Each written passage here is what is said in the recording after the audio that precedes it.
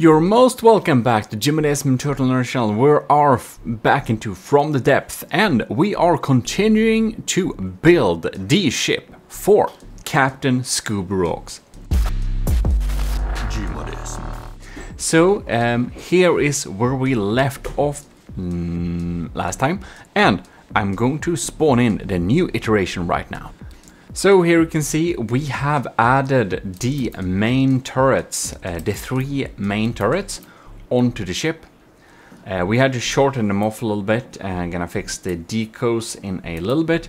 And we basically have the firepower here. We looked at this little turret in the last episode. And if you don't know this, of course, we're building this for Captain Scoobyrocks because Scoobyrocks is a captain in the army of Gmodism, aka supporter, which we are eternally thankful for. Anyways, let's load in the next little version. Now, I don't know why we are underwater, but as you can see, we have started to build on some jet engines for this thing. So the jet engines will be just above the waterline, because jet engines do not work underwater, as may have been seen. And they are going to provide some thrust, but they are also going to provide some engine power. Because it turns out, if you want an efficient engine, the jet engines, the custom jet engines, is actually one of your best options. For efficient engines. Custom jet engines are super efficient and basically much more efficient than most steam engines or fuel engines for that matter.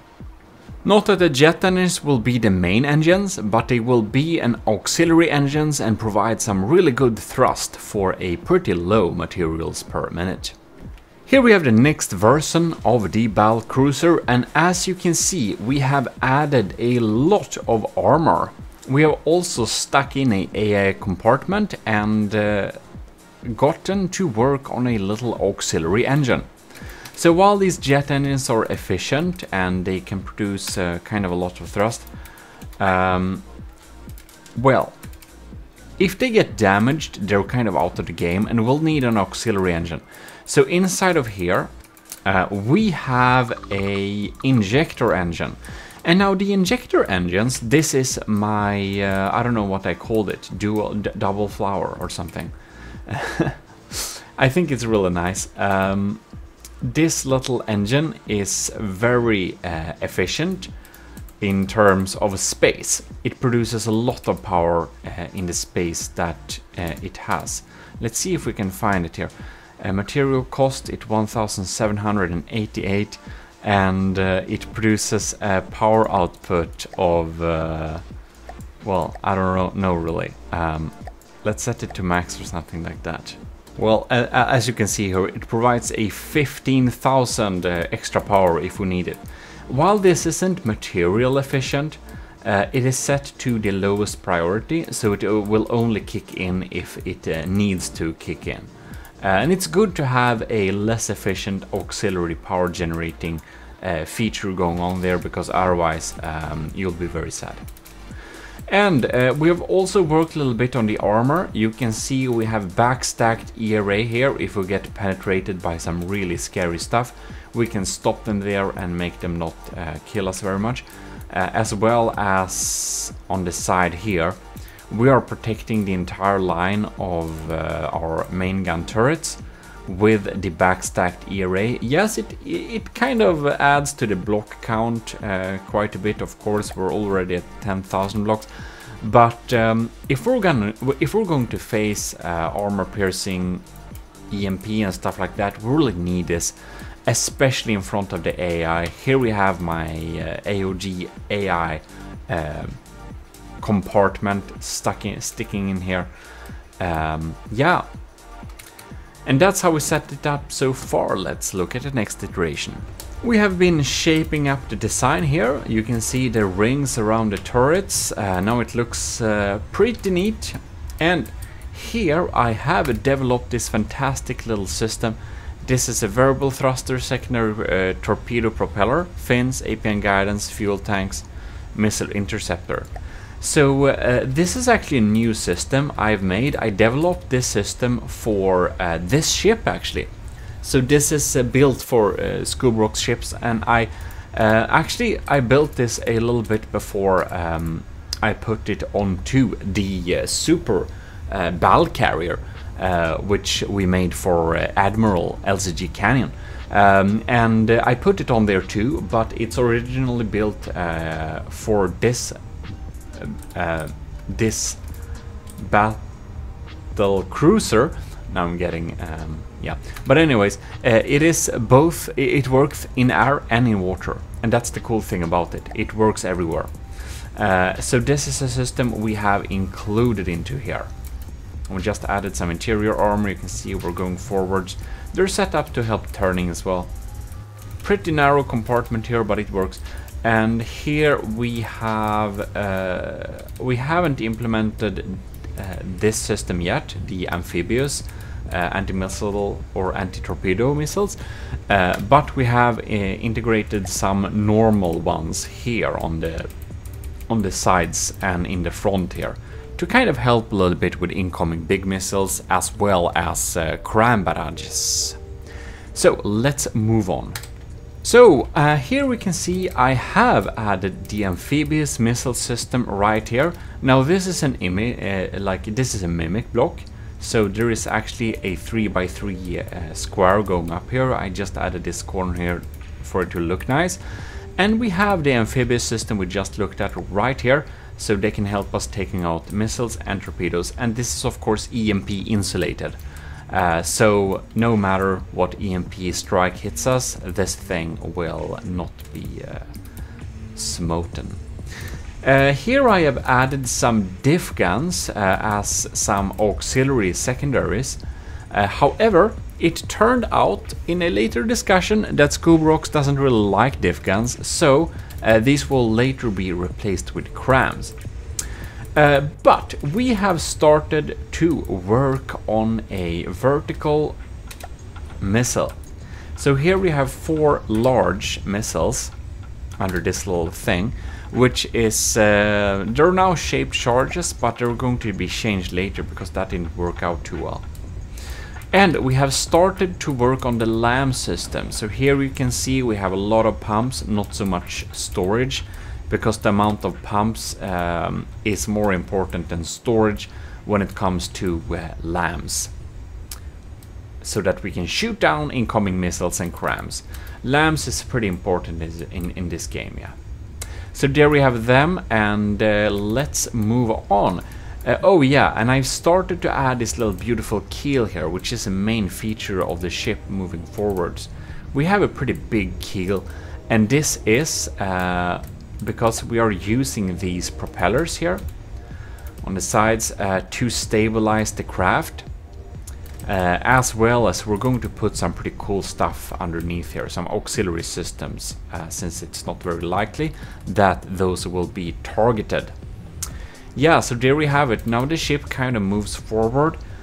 We have a speed of 17 meters per second. This will be improved in future iterations, but this is so far we have constructed it at this point. So let's look forward into the future.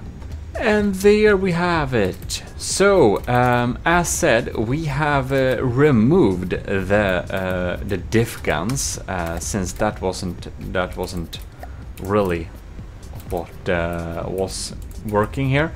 We have added 2 extra large missiles in the front, and they are set up to this system here. So it's actually the same.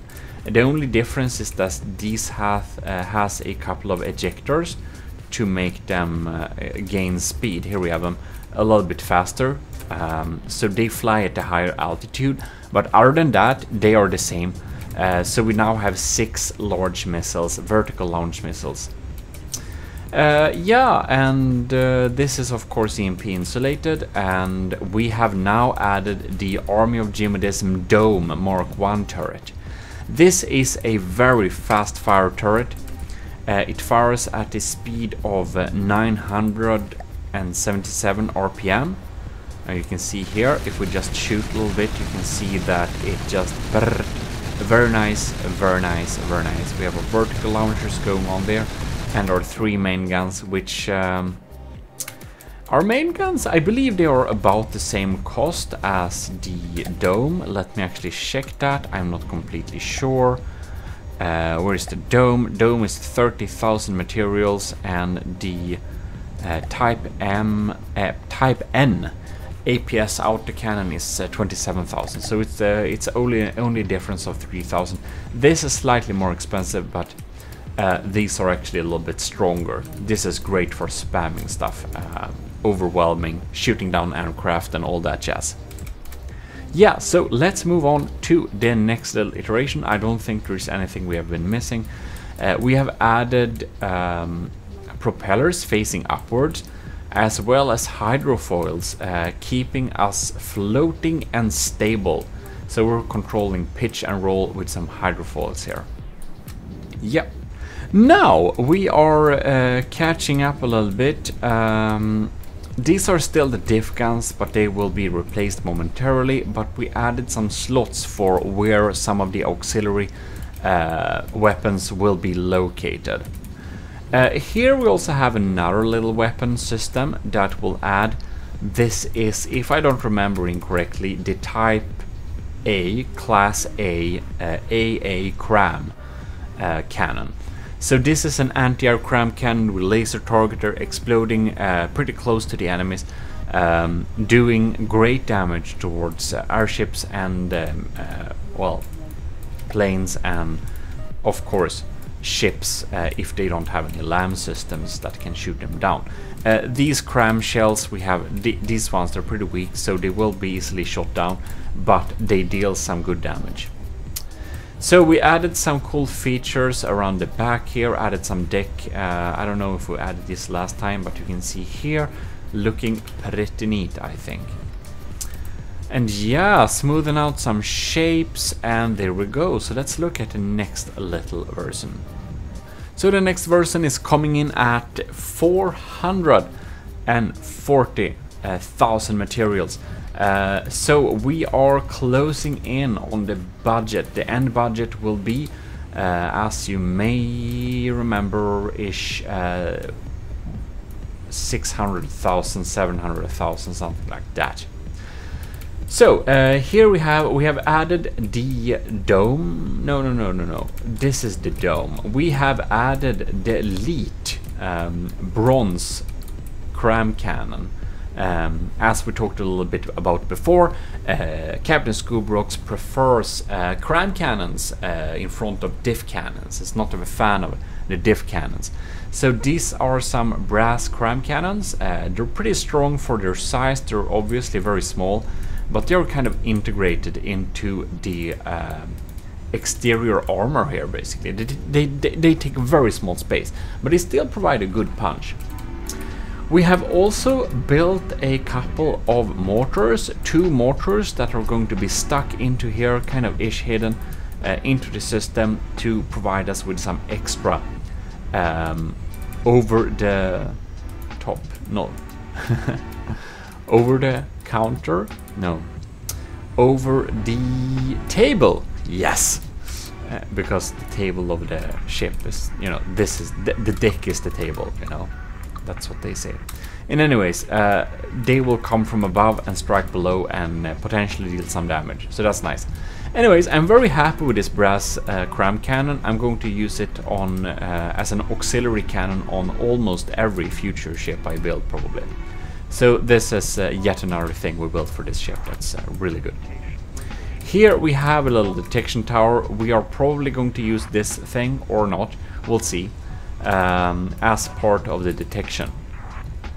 In any case, what have we added here? We have added on the deck armor a little bit, so it's 1 meter of metal backed up with a pole of alloy. So we are obviously not set up to deal with super heavy strikes from above, but we're going to spend a lot on having a really good LAM system, so hopefully we don't need to bother with that. About that LAM system, we have the nodes going out here. You can see they are EMP insulated, as there is rubber surrounding these, so they won't be EMP fried. We have some nodes connecting up to the fronts here, so we have some really different areas where we can take some EP damage. Really handy, very, very handy. As the ship is moving forwards, quite literally jumping up and down because we just plopped it into water, you can see we have worked on some interesting design features here. We did that last time, of course, in the earlier iteration, but we added railing around it and we added some really interesting gold shapes going on here. Make it have a interesting diesel punk steampunk combo that Captain Scoobyrocks was looking for. We also added railing around this, and these are of course also mimics, because otherwise they would get into trouble. This is, by the way, the a kind of new-ish little anti-missile turret I made, and these are really good because they are set up to shoot at the thing this turret is aiming for, so they have a much larger hit rate than the vertical launch systems have. So I like them a lot, they're super cool. And we're going to have this as extra anti-missile and anti-cram defenses, of course. We added up some armor here, putting through some of this smoke from or exhaust from the fuel engine. We have integrated the cram cannons there, and we have also added a flak CWIS. So Scoobyrocks basically wanted it to have some auxiliary CWIS systems along with the lambs, and this is one of them. This is a flak cannon which I've used on numerous occasions, among others. We use it for the super battle carrier, and it's really efficient. It just throws out flaks, kind of small ones, but really quickly, and we can really deal with clusters of incoming projectiles. We of course need ladders if anyone gets into the water and needs to climb up. Yeah, so we've started to work a little bit on the superstructure here. We're going to go on top of here and build a little deck upon a deck upon a deck thing, making it look pretty cool, as you can see right here. So here we are built on the first little deck thing here. We are of course going to use this platform to host a lot of lambs. So we added lambs to the side here, and to the front, and to the barboard side. Since we are not expecting to get a lot of firepower coming from this direction, we'll still need something here in case the enemy is a flyer, goes on top of us and shoots something scary. So that's kind of needed. In any case, we have shaped out this thing, and well, we have our nice lamb nodes there. We installed these AA cram turrets basically in the sides here, and I think they look pretty nice integrated there. Hopefully Scoobyrocks thinks so as well. We do want to make our captain happy, since Captain Scoobyrocks is a very, very generous supporter of our channel. We have added a couple of fins here going on too, and of course interior propellers there. We have speeded up the thing a little bit actually. It's not noticeable yet, by the way, but we have added that. Here we can see we have this is actually a detection turret with a radar, an IR camera, a normal camera, and we have a tracker system here. So we have some accuracy going on there in the front.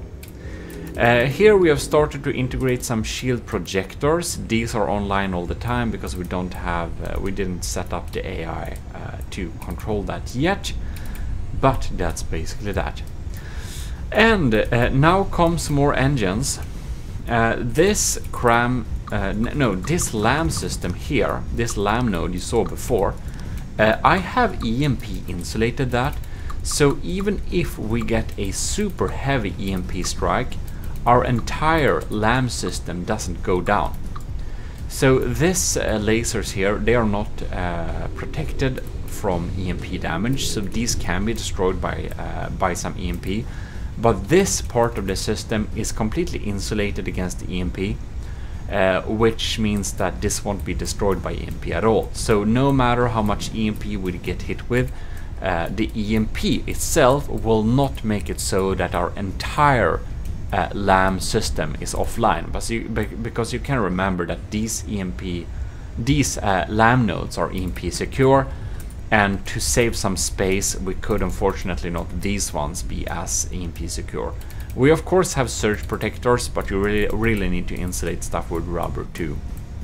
So that's how that works. Here we have included one of my steamed porks, a really good, quite efficient steam engine, which can provide us a lot of power. So since we're going to have a pretty heavy shielding system and LAM system, we really need very much auxiliary power, like all over the place, to make sure that it's not we're not getting shot down. Another little shield projector going on here. We can move across it here. We have added some smoke dispensers too to protect against the lasers. And right here we have some auxiliary engines. So I really wanted to make it go a little bit faster, so I've added a steam engine here that only provides thrust. So we have some propellers here providing thrust, and we have some auxiliary engines providing engine power, because we don't want it in any way, shape or form to be able to, we don't want the enemy to take out all our engine power at once, because this ship is really compact. It doesn't have a lot of floating capability, so it kind of half sinks. If we kind of basically make this thing offline completely, you can see that right now it is like too heavy. So if we turn it off, if we don't have any engine power, we will sink a little bit, and some of the weapons will have a hard time shooting. It has tilting issues and stuff like that, because we want to build it really compact. We want to make it sure that this ship is still fast. We're not relying on bulk only for this design. We are more relying on speed and efficiency and stuff like that. So that means we need to make sure that our engines are super spread out in a way. What is it called? It's not spread out. It's we want to make sure we are very redundant. We are aiming for a super redundant design. So that's why we have some engines down here. 2. As well as this area is very unlikely to get targeted, so that's pretty cool too. Yeah, so that's this iteration. And now we have the next iteration of this design, which will be the last one for this episode. So we're going to go through what have been added here. We have added some rudders in the front. I have added a kinetic diff gun CWIS system that aims and shoots down incoming torpedoes. Because after some discussions and after some talks with Scoobyrocks, it became apparent that our captain had some great problems at building a ship that was able to withstand and take out the stronghold. So from this iteration and forwards, this ship is especially adapted and tuned and honed into especially being safe from and taking out the stronghold. And the stronghold is a ship from the what is it called? The Overwatch or Onyx Watch. Yeah, it's an Onyx Watch ship, and it has some really scary cram barrages, some really scary torpedoes that are really hard to shoot down, and some very scary missiles. It's a very scary ship. And Scoobyrocks basically said, can you make my ship take that out? And I was like, man, we can check here. Actually, I don't know if this iteration is able to take it out, but we can spawn it here. Basically, Onyx Watch, ships, stronghold, it's 1.4 millions. Yep. So it's a very big ship, you know. And I was like, man, I can't promise this ship to be able to take out that thing, because the stronghold has a cost of basically like 1.4 million, and the end cost for this ship, this large ship for the captain rank, is supposed to be somewhere around like 700k. I was thinking at least under the million was the plan. So I was like, I can promise we can take it out, but I said like we can do it. We can try. So basically, from this iteration and forwards, I have been trying to make this ship be able to withstand the Stronghold's super scary weaponry. And if we manage to make this ship survive and beat the Stronghold with only half the material cost, I will call this little build a huge success. We may not be able to do that, but we shall indeed try, of course. And you can see that this little kinetic seaways system going on down there, it is of course there to help and shoot these incoming torpedoes. You can see these torpedoes coming in here. We have our anti-missile missiles, and well, we didn't get we couldn't shoot it in time. We probably shot it sometime before, but you can see these missiles are absolutely scary. No matter the armor you have, now you can see the armor scheme, a really good cut through. You know, even though this torpedo hit thanks to our pretty well set up armor, if I can say so myself, didn't cause any fatal injuries to the ship. This is a huge hull, and we can only take like that many hits like this before our health is like below what we can handle.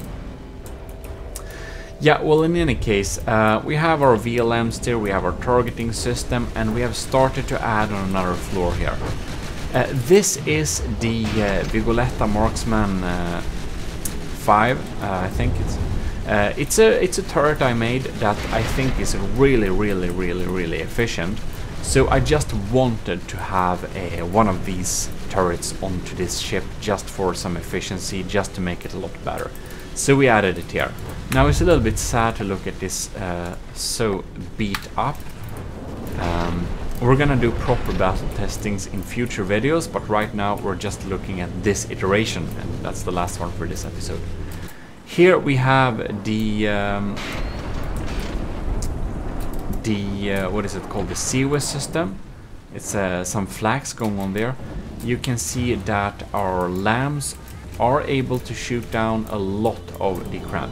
And one thing I did set up the lambs to also shoot a little bit at very close torpedoes as well.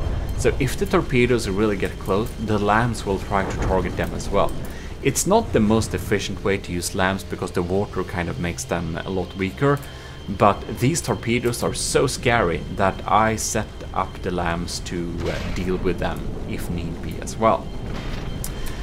Well, we have a lot of things to fix and a lot of things to add, and a journey in front of us. But I hope you enjoyed this episode of building this beautiful ship for Captain Scoobyrocks. And if you also want to support the channel and become a commanding officer in the army of Gmodism, check my links in the description. Well, that's Patreon to be specific. But if you want to support the channel in any way, please look at gmodism.com/support and you will have the different options there. We're coming back next week with the next little building session of this Battlecruiser, and hopefully we'll be able to make it kill and /survive the Stronghold, even though the Stronghold has twice the material count. So thanks a lot for watching. This is your host, Gmodism, and we're signing out.